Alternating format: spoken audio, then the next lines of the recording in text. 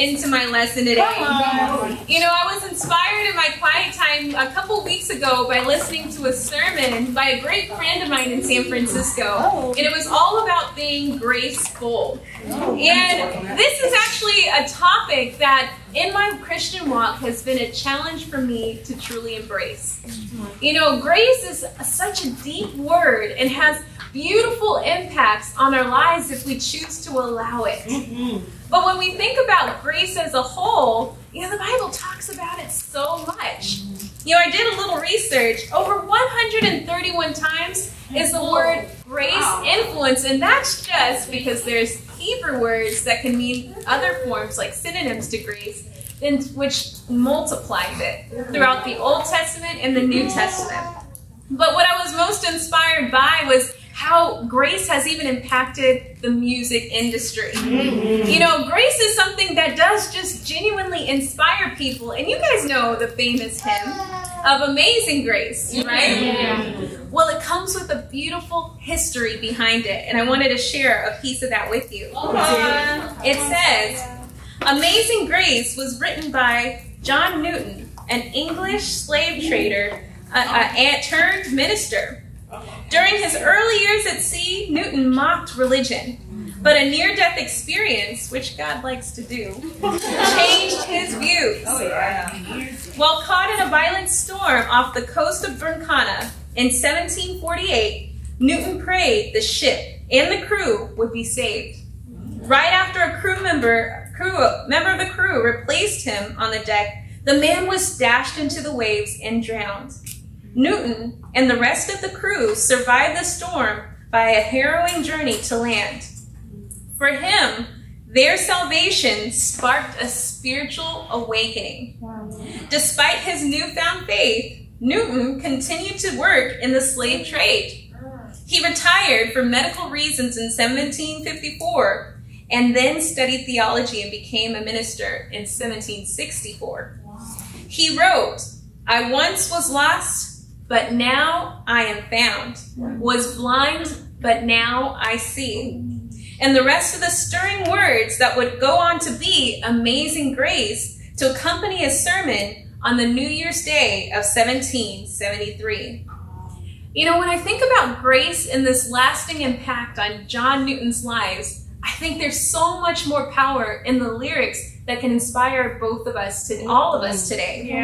And so when I think about grace and how it can often be hard to grasp, but it's so freely given. When I think about grace and its definition, there was so many to choose from. And I'm going to start with the biblical definition here. Grace, defined in the Bible, is seen as the love of God shown to the unlovely. The peace of God given to the restless. It's the unmerited favor of God. So you can't work for this. The Bible says, or the definition from Merriam-Webster has various things to refer to grace. It was a name at one point, and it's a beautiful girl's name. In fact, when I was in high school, there's a lot of girls who had Grace or Marie as their middle name. Beautiful, because of its beautiful meaning. But the first definition I found, it says, it's describing God's grace. It says, unmerited divine assistance granted to humans for the regeneration and sanctification. Wow. Another form of grace is defined as your approval or the favor that you can receive. So this can come from another person. Another funny one that it just brings back some memories of when I used to nanny even before I was a Christian, is the short prayer at a meal and a blessing to give thanks. And I remember one time I was actually doing this, and the girls didn't understand this. I had two. I had an 11-year-old, and she's like 2 years younger, so she's like 9. I made them a meal because it was nighttime and their parents went out on a date, and I grabbed their hands, and they were kind of looking at me funny. I said, "Let's say grace." And so I bowed my head, and I was like, I won't say her name, but she was really sweet. She looked at me, and she looked at her sister, and she was like, "Grace." And she thought it was like going to be some weird magic trick that would just spontaneously, I don't know, make the mood taste better or make the food taste better. I don't know. But it was funny. I then had to demonstrate that this is a prayer and, blesses the Lord for these ideas and about to see. And just teaching them the simple, traditions that I grew up on, because grace was always a part of my lives, whether we recognized it or not. Grace is also a formal title. It could be used to address royalty. In our European side, a duke, a duchess, or an archbishop would be referred to as your grace. But it also is your grace to our Heavenly Father, who is our royal figure. Come on. And also, this was a fun one that I wasn't aware of. It says it's a musical trill, so it's a musical term. And it's something Italian that I'm not even going to try and pronounce.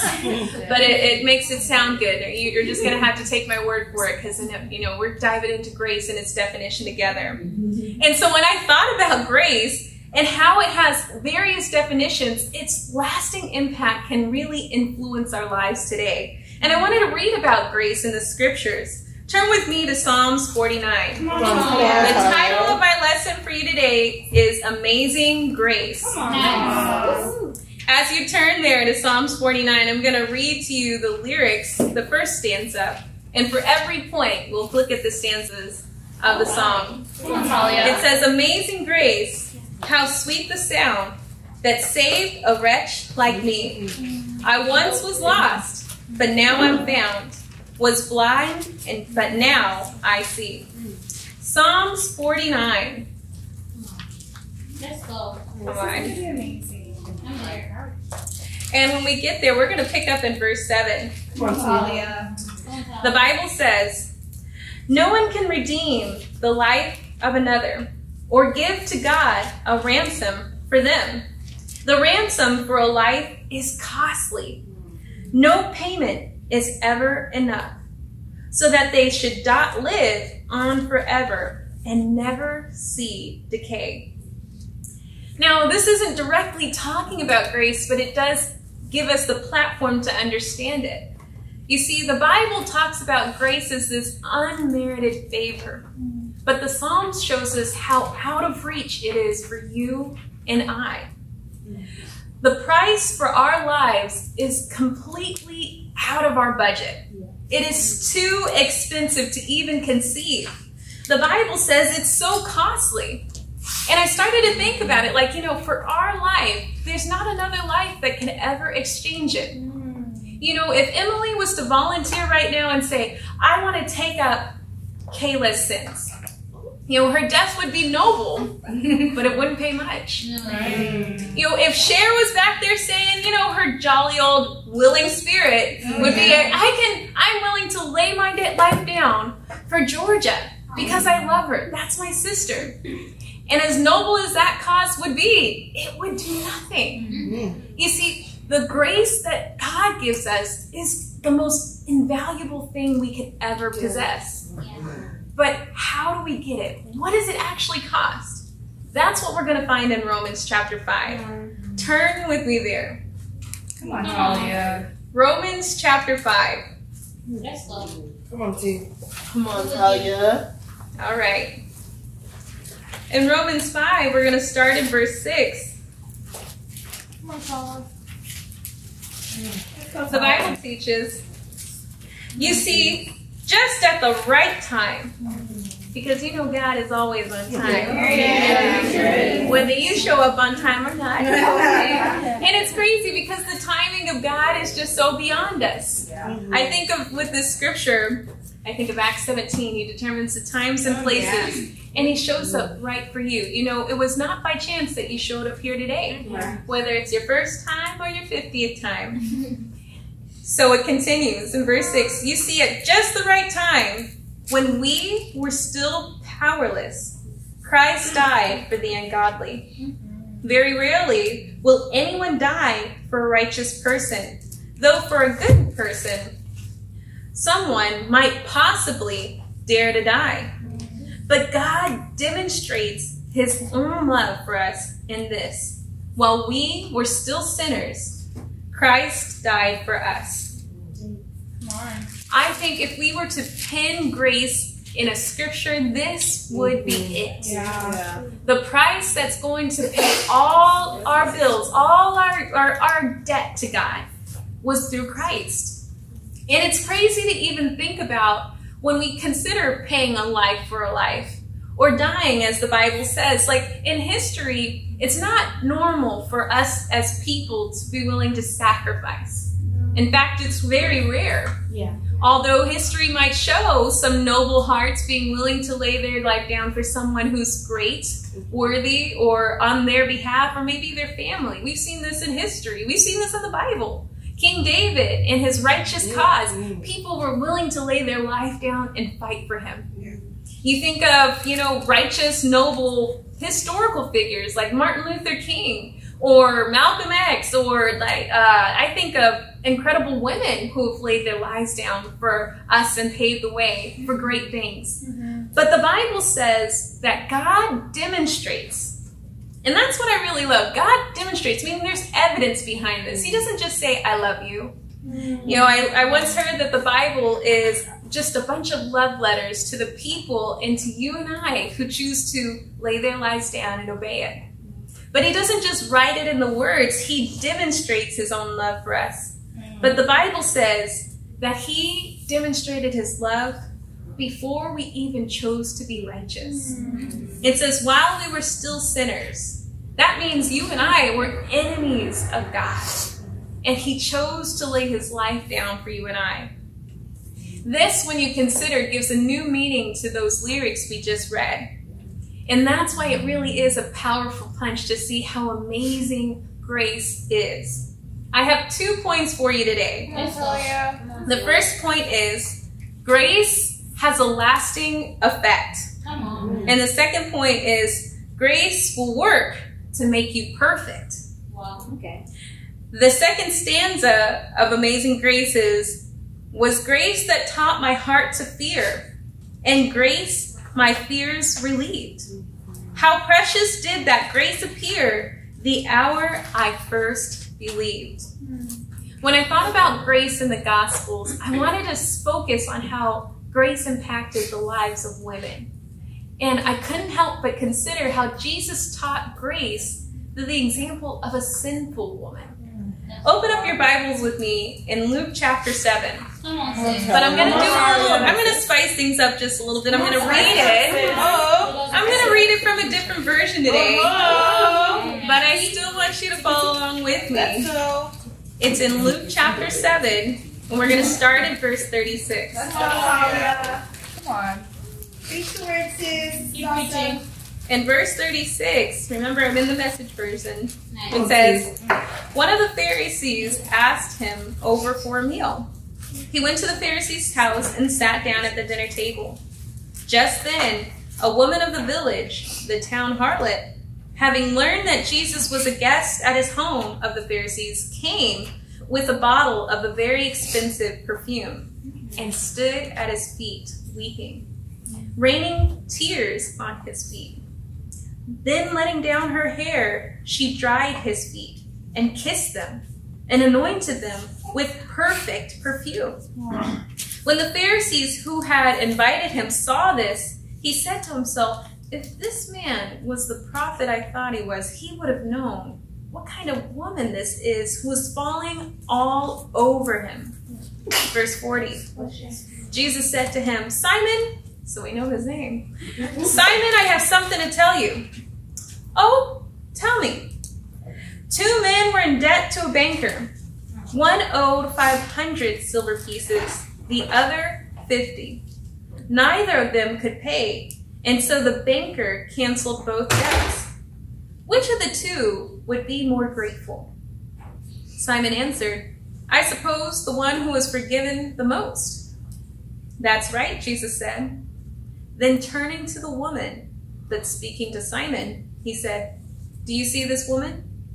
I came to your home. You provided me no water for my feet, but she rained tears on my feet and dried them with her hair. You gave me no greeting, but from the time I arrived, she hasn't quit kissing my feet. You provided nothing of freshening up, but she has soothed my feet with perfume. Impressive. isn't it? She was forgiven many, many sins. And so she is very, very grateful. Come on. If this forgiveness is minimal, the gratitude is minimal. Then he spoke to her, I forgive your sins. That set the dinner guest talking behind his back. Who does this think of he is, forgiving his sins? And he ignored them and said to the woman, your faith has saved you. Wow. I love, love, love this passage only because you get to see the tender heart of Jesus with this woman. Yeah. You know, when you think about the culture and what is expected and how the world probably saw this woman, I love the Message version because it uses those words that the Bible might, shy away from and how we really talk. It called her a harlot. There's many names for a woman who had promiscuity, but it's really just, it's open to show that this woman was not a perfect person. Yeah. And I think it's something you and I can really relate to and identify. Because the Bible says in Romans 3 that we all fall short of the glory of God. And that we all have sinned and it has the same reward. Nothing but death. But if we're not careful in understanding this true grace, we won't have a lasting effect. You see, when I was looking at this scripture in the interaction, Jesus was using this as an opportunity not just to teach Simon about grace, but you and I who are reading it today. Grace is so, so important. And when he was talking to this woman, I couldn't help but feel like he was talking to me. When I had the time to reflect on my own sin, there was times where it was hard for me to really connect. And it was challenging because when I looked at this saying, the teaching, he said, those forgiven of much, loved much. And that was the lasting effect in her life. And in my mind, because I had somewhat of a sheltered background, I used to think, maybe I need to go out there and sin a little bit more so I can have a little bit more love to give. And believe it or not, there are actual church doctrines that think of this in that way. We're going to read about it in a few. But I had to consider what that grace was going to have an effect in my life. What was I going to choose to believe? You see, when I was looking at this woman, I want you to be able to reflect on it with me. What is that lasting effect doing to you? Are you one who loves much or loves little? Are you in touch with the grace that forgiveness has affected in you? Are you aware of this? It's hard to think about because it's easy to forget. There's this popular saying out in the world, familiarity breeds contempt, and it's a bunch of big words. But all it means is once you get comfortable, you start to get a little ungrateful. What was once shiny and new starts to be, yesterday's news. And it's crazy because when you think about relationships in that way, if we don't allow grace to penetrate our hearts, the very view of God in all his mercies, blessings, and treasures can seem like yesterday's news too. We can get really familiar with God and start to take his grace for granted. That's why we have to stay close to this. It is decisions to allow the grace to have an effect in you. But something we have to consider is all the false things that the world may try and make you believe about grace. They may think it of just a name or a title to address someone or some, song title in Italian, approgato. Again, I can't pronounce it. Don't ask me to, but I'm sure it sounds great. But we have to consider what the Bible actually teaches. So I want to talk about what grace is, but also what grace is not. Let's go to the famous scripture in Ephesians 2. Ephesians chapter 2. The author of this is named Paul, and he's actually known as the Apostle of Grace. You'd probably find, if you can read all his epistles, about 124 verses that highlight the word grace are from him. That's more than 2/3 of the amount of times grace is ever addressed. He was very impacted by the grace of God in his life. And what is he trying to deliver to these Ephesians was really addressing a serious problem. You see, Ephesus was a predominantly Jewish nation, But God had opened the doors of the kingdom to all nations. Yeah.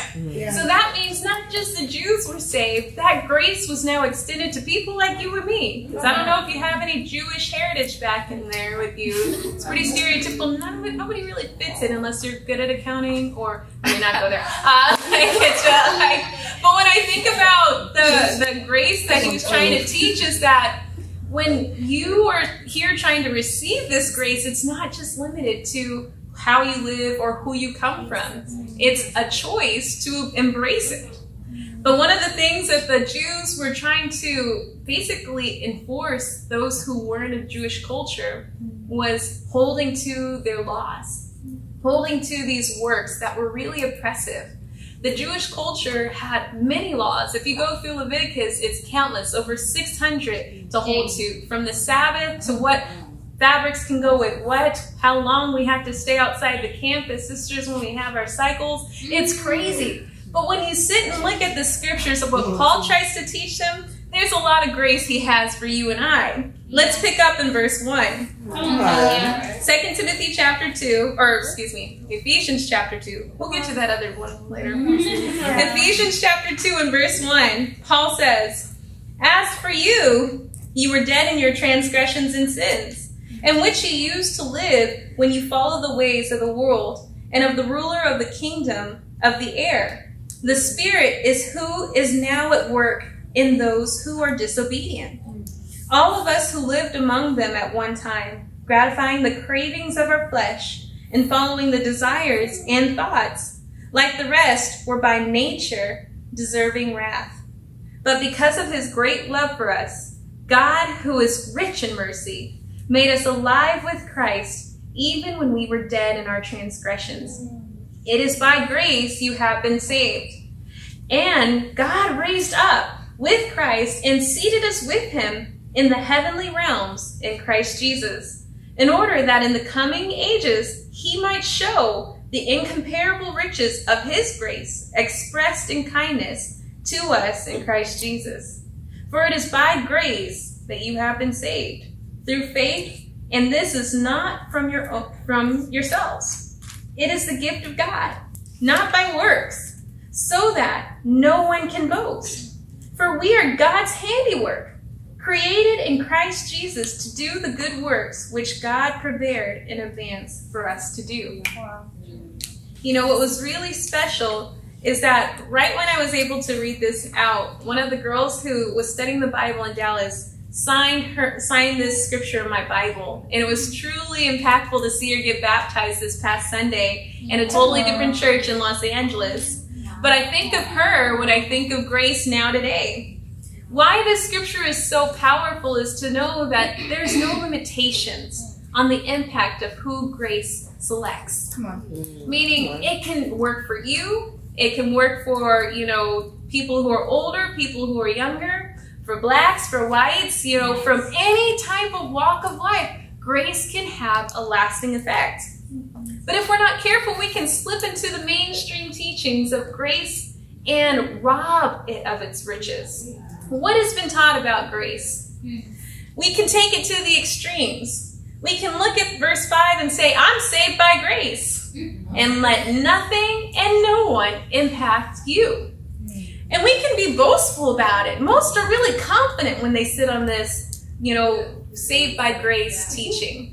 Now understand this, I'm not going against scripture. It does say saved by grace there. But we can't take these to the extremes. We got to read the Bible as a whole. Yeah. It also comes from the idea, with grace, it's a beautiful teaching, and it's sometimes the foundation of people's doctrines, which this is not all to the message or the gospel of God. There is so much more. What do I mean by this? They could puff themselves up and say it's by grace and grace alone, or, grace and faith are interchangeable, so it's by faith alone. And that nothing and anything else could be expected from you or I. Paul has to correct this in some churches back in Rome because they thought, because I have so much sin, I can have way more grace. So the more sin, the more grace there is, and then God's just enjoying this rich party of grace and bring it all on me. And we justify our actions. This is where this cheap form of Christianity comes from. It's cheap. Dime a dozen, anybody can find it. You know, this is where what gives the license for people to come into church and live how they want to and slap a little, you know, I'm a Christian bumper sticker, or, you know, put it on the back of their car, or put it on their Facebook or Instagram, you know, intro saying like, disciple first, Christian all about Jesus, and you have all these wicked pictures, or maybe just like wicked comments, hateful destructions of like, you know, tearing people down. But that's not what Christ is all about. In fact, my Bible says, yes, that we are saved by grace, and that there is supposed to be a lasting effect. What is that effect supposed to have in you? When Jesus was teaching us about this sinful woman, the impact it had on her completely transformed her. She went from being shunned from the world and brought herself to the center of attention to pour herself out for God. She didn't care what others thought or didn't care what they were doing. She simply came and gave complete worship to him. That's what it should be for you and me. Sometimes when we teach this idea, when you approach someone of this faith, it's like they're very puffed up. It's hard to even penetrate their heart because they're so set on this scripture and they hold tight to it. But it's important to be able to read it in conjunction with the rest of the scriptures.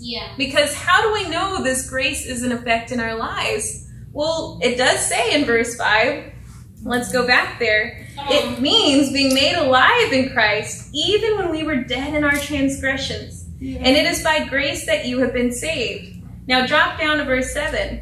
It says, in order that in the coming ages he might show the incomparable riches, showing you it's not cheap, of his grace expressed in kindness to us in Christ Jesus. For it is by grace you have been saved through faith.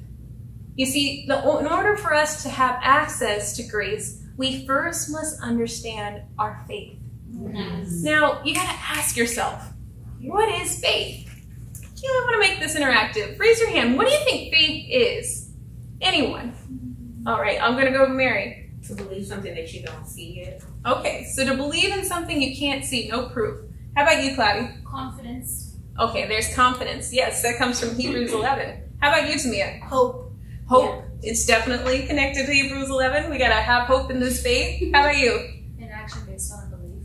Yeah. And honestly, when we think about faith, it's hard to grasp because just like grace, deep in its definitions, but I want to show you from the Bible how it connects us to it. What does it actually take? Let's go to James chapter 2. James chapter 2. Why this is important is because sometimes we can use this grace as an excuse to get out of the amazing works that God is calling us to do. So again, I want to remind you, this is not to, I basically just want to prepare you all. When we go out there, it's not bad. You know, even as a woman, it's not bad to know your Bible. Nor is it bad to be able to defend your doctrine, the teachings of what it says. For slight corrections. It's honestly a part of our role as a disciple, as a Christian, to know what the Bible teaches. So I hope you can take notes with these and be able to share them with your friends who may think you can have any life with this grace and impact. So in James chapter 2, when it describes faith, the Bible expects, in verse 14, saying, what good is it, my brothers and sisters, if someone claims to have faith but has no deeds? Now pause here for a minute. This does not mean that the Bible is contradicting itself. What do I mean by this? The works that Paul was talking about in Ephesians 2 was the very oppression that Ephesus was having on those who weren't Jews. He's talking about works of the law. Not talking about not working at all. So there's a difference. If we continue in how the Bible describes faith, it actually confirms that grace that we've been following since Luke. Go back with me in verse 14. Can such faith save them? Suppose a brother or a sister is without clothes and daily food. If one of you says to them, go in peace, keep warm and well fed, but does nothing about their physical needs, what good is it? In the same way, faith by itself, if not accompanied by action, is dead. But some will say, and this is what they say, so just know this is not a new teaching. There's actually nothing new under the sun, as it says in Ecclesiastes. So what we hear that's popular today, they said it way back then in Jesus' time too. Verse 18. But someone will say, you have faith, I have deeds. Show me your faith without deeds, and I'll show you my faith by my deeds. You believe that there is one God. Good. Even the demons believe that and shudder. All right. Verse 20. You foolish person. Do you want evidence that faith without deeds is useless? Was not the father Abraham considered righteous for what he did when he offered his son Isaac on the altar? You see that his faith and his actions were working together. And his faith was made complete by what he did. And the scripture was fulfilled that says Abraham believed God. So there's evidence of our belief. And it was credited to him as righteousness. And he was called God's friend. You see that a person is considered righteous by what they do and not by faith alone. I want to tell you something. Every time I've addressed this topic, and it can come from many different people who simply do not understand the scriptures as a whole. This is why I have so many scriptures in the very first point. Not my tradition, but we're going to keep it rich with scriptures so you can be equipped. The Bible says it's going to equip you for every good work, so beware. You have to use it all. We can't just single out one. There is no cherry picking of the Bible here. So when it comes to this, you can't say that I'm all about faith alone. Because the only time we see alone and faith together is the word not right before it. So let's not use the Bible to contradict the Bible with these crazy extreme teachings. Grace is rich and powerful. It is not cheap. It is not free, but it is freely given to you and I if we choose to receive this. Come on. Why is this hard for most to accept? Because not many people want to act on this faith. We can think about it as an intellectual thing. Because I know God, because I can call on his name and the Lord Jesus just comes in you. That you and I can have a relationship just upon that profession alone. This, my sisters, the Bible says is not faith. Faith requires that action, meaning there's evidence. Remember in the beginning, Jesus showed his love. He didn't just say it. He didn't just accept it in his heart like a 5th grader who wants to be a part of the cool kids. What do you think Jesus is? King, not a kid. Come on. We have to be those who choose to follow him. It requires obedience, faith without deeds. He compares it to a demon. He says, what separates your faith from them? Is there any difference? Can you show it? Because my faith has proof. Come on, you got to be able to hold this. It is not weird. It is not bad. Don't leave it to the brothers to just know their Bibles. This is why we're doing Bible.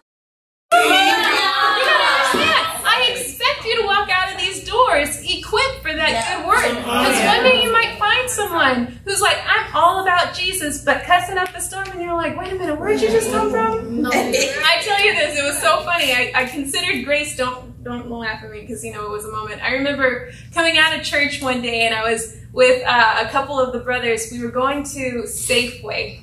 It was really funny. It was for lunch. We were in between leaders and church. And we were just going to the deli to get some chicken. On Sundays, it was called $5 Fridays. I had no idea in my mind what, this meant. But I remember walking in excited, hanging with the brothers. We were just chopping it up. And I get there and I see $5 Fridays. And I say to the deli man, I said, I got 5 on it. And I was like, and he looked at me and he said, y'all just come from church? Right. And I looked at him, I said, yeah. He said, and he just looked at me with those judging eyes. And then the brothers had to say, hey, Tahlia, you got to understand. Do you know what that song is about? I have no idea. That could be some of us about grace. We could have all about, I'm all about it. I got 5 that song is about drugs. And everyone over here, I was like, I just wanted a $5 chicken meal. We didn't understand it.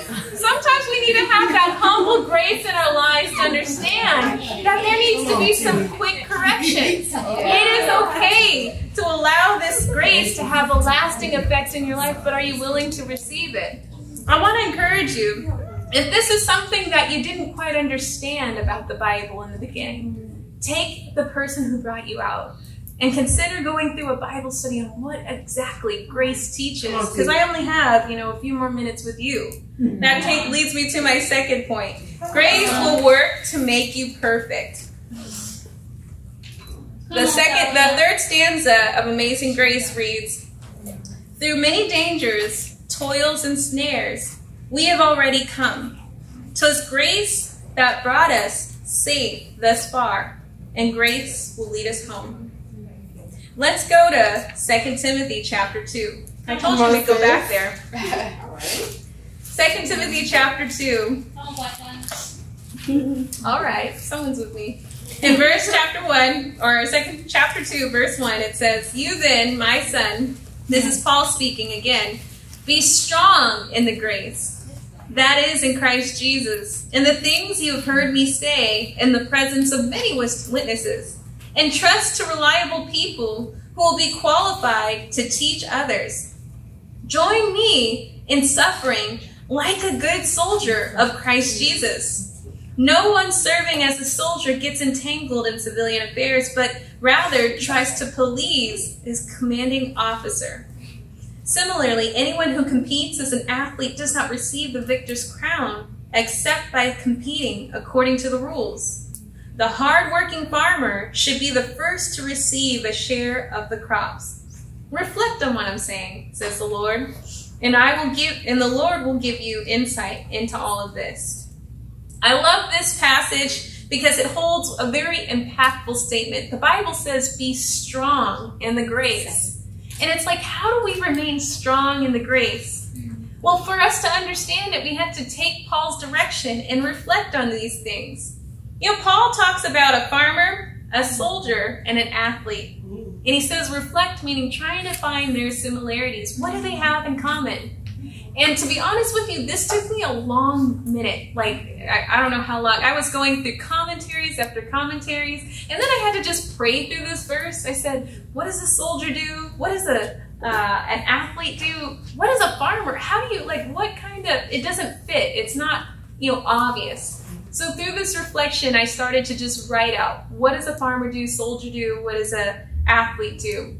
And ultimately, I saw that the only similarities that I could find really was that each and every field was a reference to a spiritual walk with God. The Bible talks about it being a battle, and we are soldiers, a part of this godly battle, fighting against the forces of Satan. Wow. God also uses the parable of the sower to define our hearts and how it's a choice to remain in Him. Come on. But I also think about what it means to be an athlete and how the Christian walk has always been taught like a race, not a sprint, but a marathon. But even deeper was the principle that each and every person that Paul's defining here was known for rigorous, hard work. And I had to think about that. Being strong in the grace really is directly related to some hard works. Another reason not to be sold on this, I'm all about the faith alone without the works. Let me be aware. It's here in the scriptures too. There's a pattern. God always leaves His signature. But when we think about the Bible, it says this is the handiwork of God. How can we understand God's grace? And when I was going through the Gospels in graceful moments throughout the scriptures, like I said, I'm focusing on Jesus' impact on women. Very quickly, go with me to Luke chapter 4. Luke chapter 4, and honestly, we do not have the time to go through all of the scriptures, but it was crazy as I was reflecting on all those three things. Jesus was working really hard in this passage. If you look at all the titles that address Luke 4, Jesus was really busy. It says He heals many. Jesus gets tested in the wilderness, fasting for His ministry. He He gets rejected in Nazareth for preaching the word day and night. He heals a person from an impure spirit, but ultimately I want to focus on his interaction with this, middle-aged woman here. In verse 38 it says, Jesus left the synagogue and went to the home of Simon the disciple. Now Simon's mother-in-law was suffering from a high fever, and they asked Jesus to help her. So he bent over and rebuked the fever, and it left her. She got up and at once began to wait on them. When I was reflecting on this, I was like, man, the grace that's going on in this woman's life as she's being healed, which does talk about salvation. I'm not talking about healing and being healed from a sickness is the same. But the impact of it was the grace that God took time out of his crazy schedule. And remember, he's going from city to city preaching with the disciples. And he said, hey, we're not too far. Would you mind healing my mother-in-law? She's down with a fever. And in the moment when he heals her, it always just shows you that God has a heart for other women. So he takes the time to work for them. But it was almost like it was instilled in her as a culture. The first thing she does is gets up and she starts to wait on them. She starts to work. And I don't think it's by chance that this woman is a mother also. Yeah. I think about grace in the pact of people's lives. It's always embedded into the DNA of a mom. I'm telling you, quote me on this. Just look at the patterns of your parents. It's in there, I promise. Moms are the hardest workers you can ever know. And they immediately, sick, when they're well, when they're tired, on their birthday, on their, on Mother's Day, they'll be doing something. And it's crazy because that was the culture of the impact of grace. It made you work to become perfect in this way. Now, not saying that moms or anyone who works for God is without sin. I wish. Unfortunately, it's not. But that perfection of us choosing to work like Jesus does reflect his light in this completely dark world. Yeah. And so it made me reflect on this culture that Jesus was beginning. I think about moms in the kingdom who've gotten baptized. And I did talk to the sister as we were, going through her conversion. I got to study the Bible with Miss Shauna just last year. And one of my favorite things to brag on her about was the beautiful conversion she went from. Now, her daughter was the first to come into the kingdom and was baptized a couple years ago. And then after her son came in, Jashan, who you see working with the AV. But Shauna was a little bit skeptical about the church in the beginning.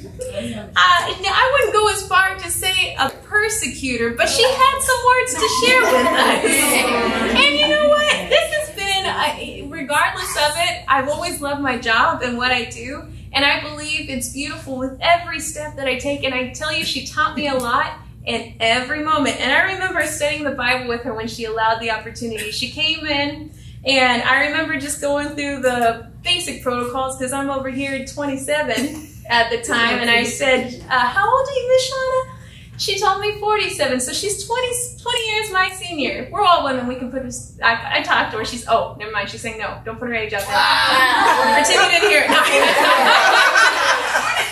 I'm just kidding. But we were talking about, I know I don't have a lot of life experience, but there's a lot of grace in the impact in my life that I'd like to share with you. And it was a beautiful transition of me just being able to share the scriptures and what the Bible allowed in our relationship was that it could go both ways. And to be honest with you, it wasn't just Miss Shauna who was learning. I was learning too. She had life lessons to share with me. I learned a lot about what I'm going to use for my future children, far in the future. I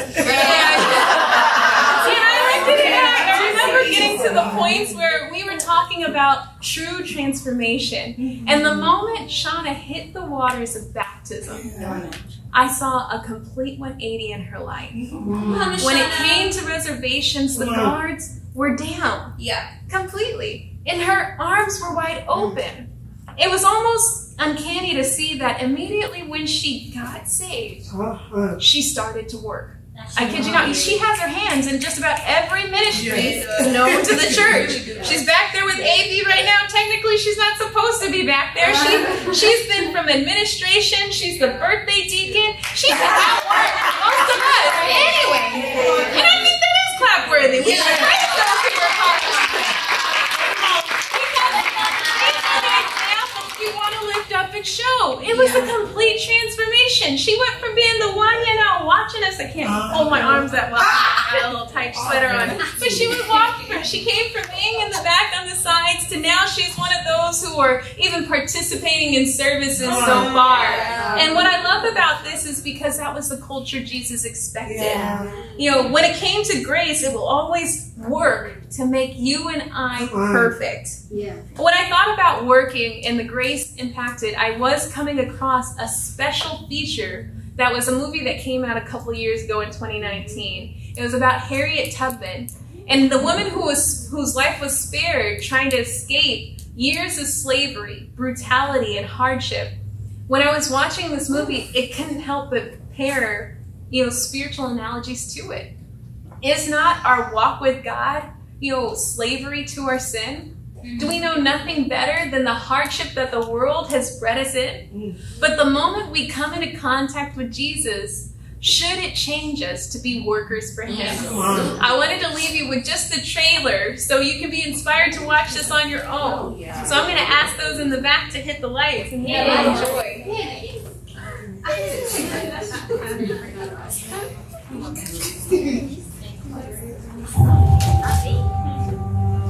There's not much time. You got to be miles away from here for dawn. Worse, follow that north star. If there are no stars, you just follow the river. Listen for me. Fear is your enemy. Whoa, easy now. I'm afraid of that. I don't know if you know how extraordinary this is, but you have made it 100 miles to freedom all by yourself. Would you like to pick a new name to mark your freedom? Harriet Tubman. You are welcome here anytime. If I'm free, my family should be too. I made up my mind, I'm going back. You're confident, composed. When trouble comes, you'll be ready. Papers. Says here you're 5.5 feet tall. You ain't more than 5 feet. Must have worn my high boots that day. Why you back here? It ain't safe. I come to get you. Bring all of you to freedom. Do you know what would happen if you got caught? You got lucky, Harriet. I made it this far on my own, so don't you tell me what I can't do.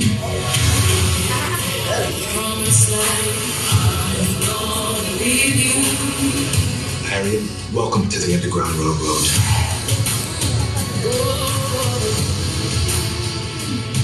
Everybody, everywhere is looking for you. God don't mean people to own people.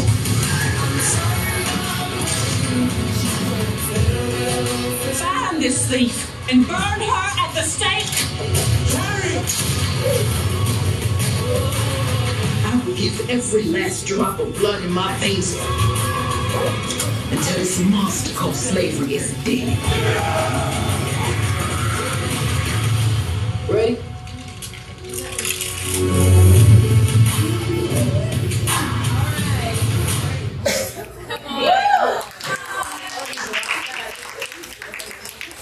When I reflected on this whole message, it's crazy, but there were so many spiritual allegories that even relate to the song that we're reflecting on today, in Amazing Grace. And why I thought about Harriet, not only was she a woman, but she was a woman who had the courage to work. She was so impacted by being able to make it through that 100-mile journey. That made me think of the athletes.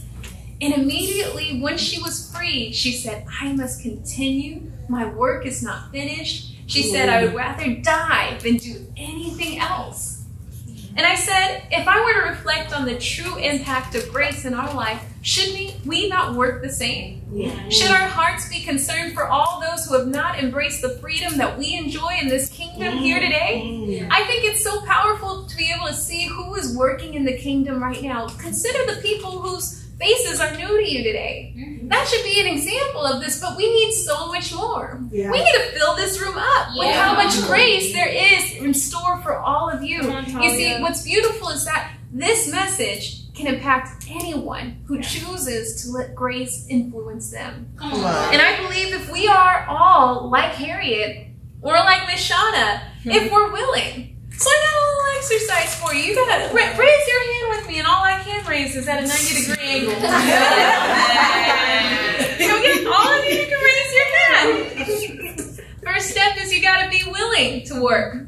But let me tell you a promise. Clench that hand like a fist. Now you have a muscle. God says that when you work for Him, that He, in grace, will make you strong. And that's what I want you to remember about this. We all are made strong and equipped for the work of helping another out of the slavery that the world has only offered them. If we only choose to. I want to encourage you, if you haven't had a friend out, share your own testimony with them. That testimony of grace in your life can impact many more just like you. So I want to close with the last stanza of Amazing Grace, and it's how we started. Amazing grace, how sweet the sound that saved a wretch like me.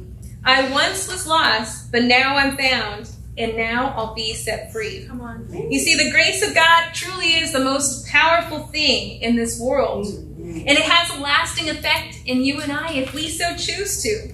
But we must be willing to raise our hands, and God will make us strong so that we can reflect a perfect world through you. Thank you so much for letting me share.